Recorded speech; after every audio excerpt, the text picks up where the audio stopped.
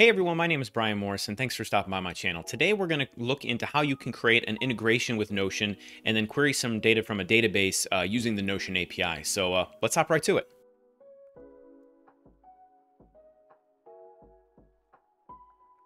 Okay, so you can see here I have the landing page for the Notion developers portal pulled up. The URL you want to go to is developers.notion.com.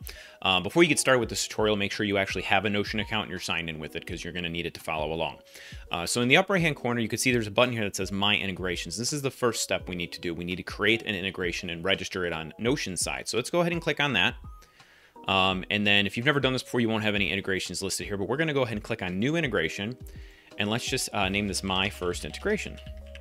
You can see there is the option to upload a logo. We're not going to do that today.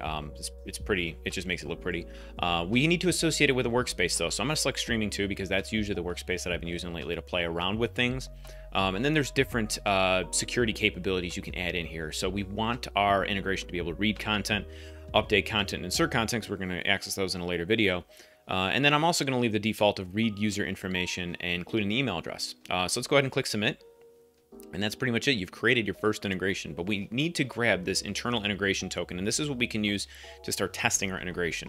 Our current integration is not going to be available to everyone who uses Notion. It's just for us and anyone who has this specific token.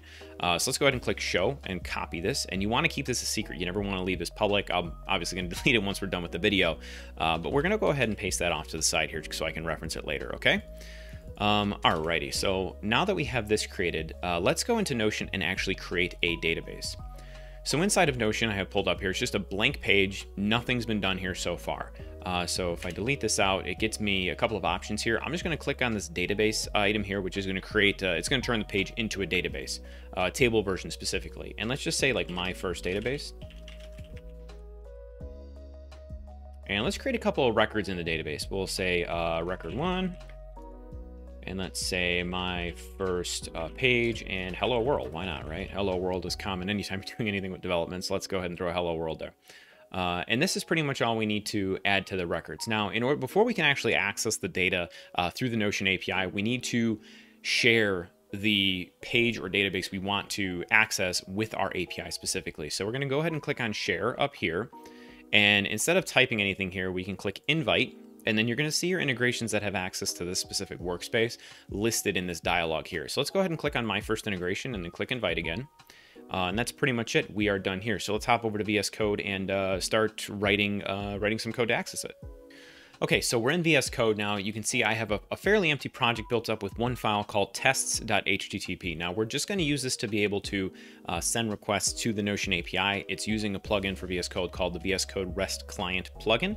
I actually made a video about that a while ago on how you can use this. Check one of the corners for a link to that, but it's good stuff.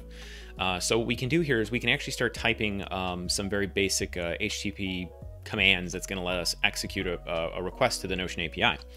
So the first thing I want to do is I want to query some information about the database itself. So let's type in get, and then we'll type in https://api.notion.com. You can see it's already pre-populating some stuff for me. .com/v1/databases, v1/databases. And then I'm going to put a slash here. We're going to stop here for a sec. Let's go on to a new line and just get the rest of this all settled. And we'll type in authorization, which is the header we're going to type our token in.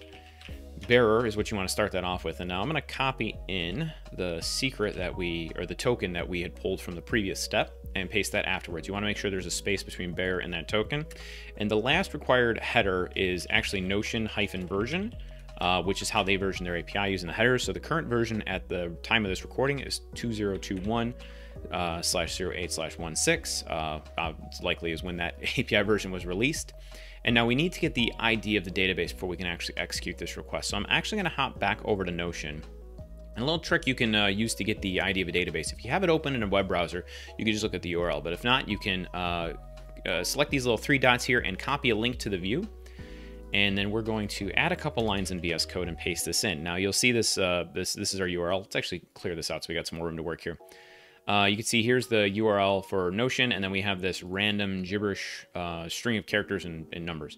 This is actually the database ID. Now you want to be careful not to grab the one that's after the V because that's the view ID, so it's not the same thing.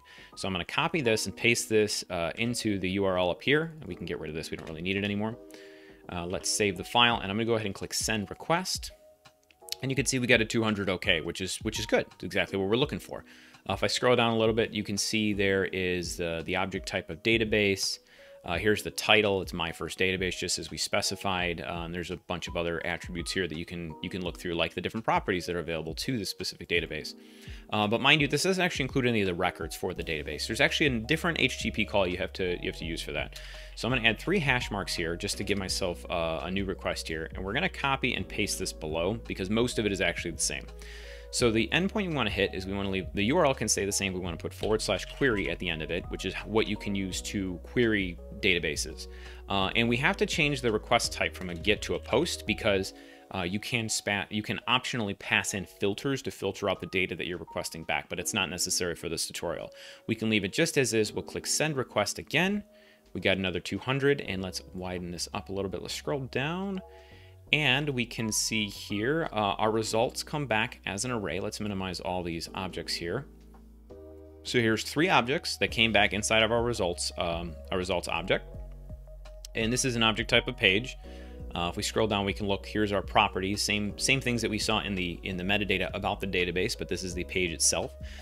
We can see title is really the one we're interested in here because this is where we put all of our different content, the records, the items that we put into the database. So you can see we have Hello World here. Looking at the next one, you can see we have My First Page, and last one would probably be Record 1, if I remember properly. Yep, Record 1. So there you have it. So there you go. There's exactly how you would get started writing some kind of integration with Notion. So just to recap, we created an integration, and then we went over to VS Code using the REST client plugin, wrote a couple of tests to get some get some information from a database, and yeah, you're off running. So if you like this kind of content, please do me a favor, like, share the video, and subscribe to the channel. If you want to get in touch with me directly, the best way to do so is on Twitter. My handle is @BrianMMDev, and I will see you in the next one. Bye-bye.